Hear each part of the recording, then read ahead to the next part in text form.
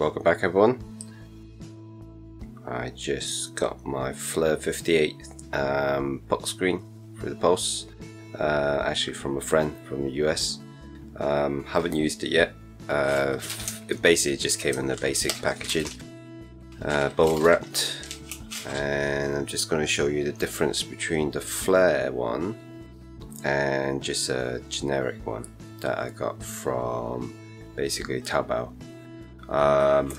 Haven't used it, as I said, so there is a difference that you can see. This one I've used probably about 10 times, so unfortunately I don't have a video of or a shot of it when I first bought it, so you can see there is a difference in the color.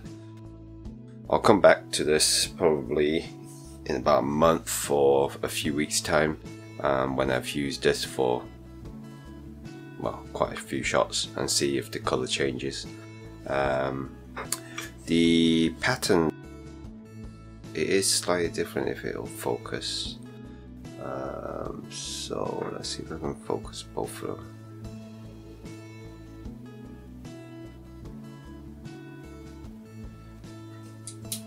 So, quick look with the torch. You know when. See much.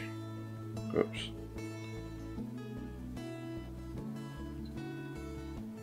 Doesn't let much light in, which is good. Doesn't look very even.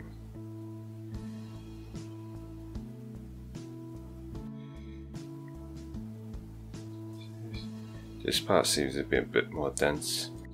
Let's try the Flair.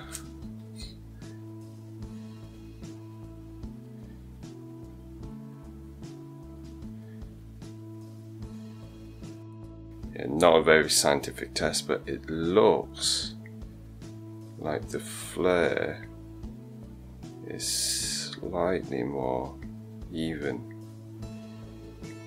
See? Okay, so let's try and pull a shot with this new puck screen. Haven't dialed it in. This was dialed in yesterday, so I'm not quite sure. Beans I have from Redback. This has been roasted to light. The machine wise, as you know, I have a E1 primer, so I've set it to 6 bars, 18 gram shot.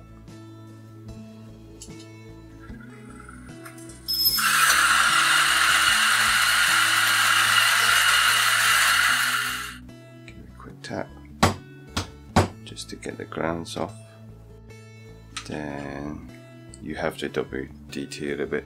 My Lagom actually grinds to the right side of the porter filter, so I'm not quite sure how to do that, figure that one out yet.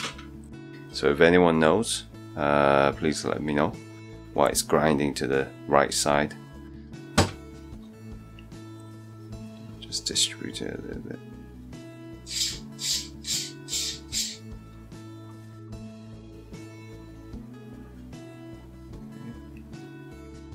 So there you go, hopefully it looks okay. And then the Flair 58, we're just still going to stick that on top like this. Just going to flush it.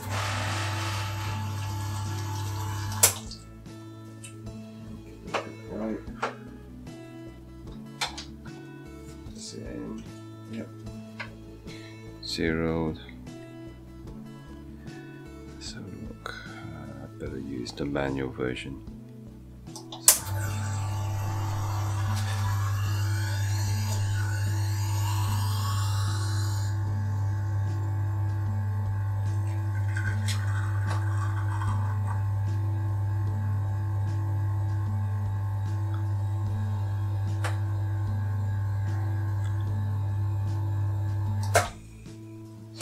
Okay, so just taking it out.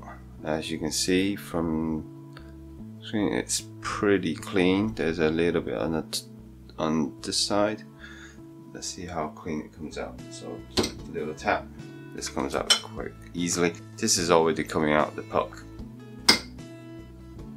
and that's the screen.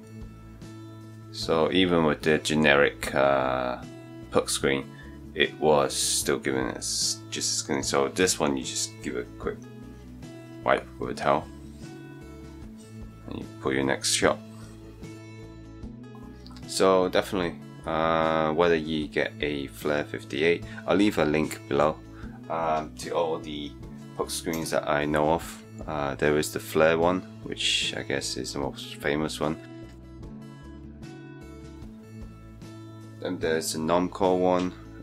This one I purchased from them, the Tampa. So I haven't got their puck screen yet. Or you can go for a generic version, which is like this.